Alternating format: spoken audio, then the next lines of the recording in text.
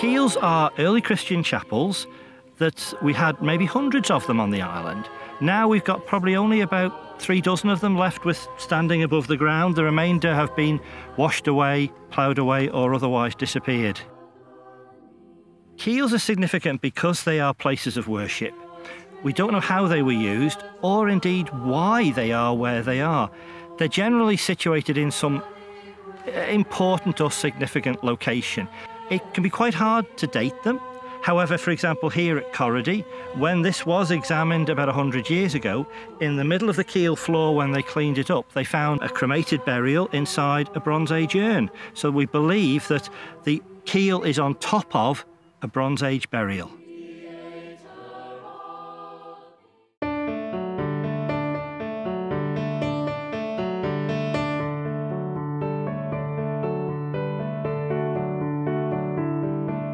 This is a community project to learn more initially about the Keeils, although the techniques we're all learning can be used for other archaeology.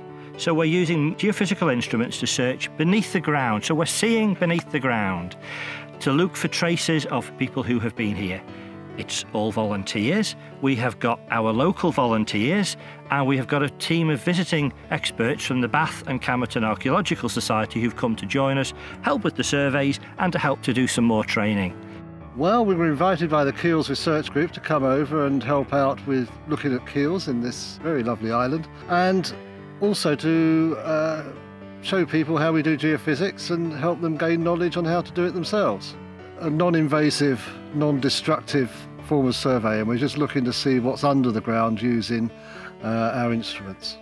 That hedge is gone, yeah. So the actual current field, so you want to go up to that corner? Yeah. Which is? Right up to... Well, why not go right to the top? To the road. I think if you just look around, one of the reasons I'm here is we've got the chance to survey one of the most remarkable sites, beautiful sites, magical sites on the Isle of Man. A few parts per million is the signal which is telling us about the archaeology. And the instrument which goes up and down, bleeping all day long, that is recording in great detail ditches and bumps and stonework associated with the archaeology. And then the other instrument, which also bleeps, is a resistivity machine. That injects an electric current into the soil, and the electric current prefers to pass through wetter ground, say a ditch or a pit with wet soil in, and it finds it harder to pass through stony features like this boulder here. So when we pass the electric current, again in detail on a grid base, we can see walls, stony features such as paths and roadways, and we can also see pits and ditches full of damp soil. When we're gathering the data, we don't really pay much attention to the actual numbers that are being logged, but those numbers are passed into a computer. The computer scales them and calibrates them and produces a black and white photograph, a photograph of the magnetic field, a photograph of the soil moisture, and then we use our archaeological knowledge, our archaeological expectations to make an interpretation. And there were bits of stone just falling off the edge of that, which could be tumble. And then the other features were a few metres away from that. They seem to be slightly curved. Anybody who's driven by a desire to learn more about Manx history, anybody who likes to be the first to see a hidden landscape on a computer screen, there's a real chance of discovery.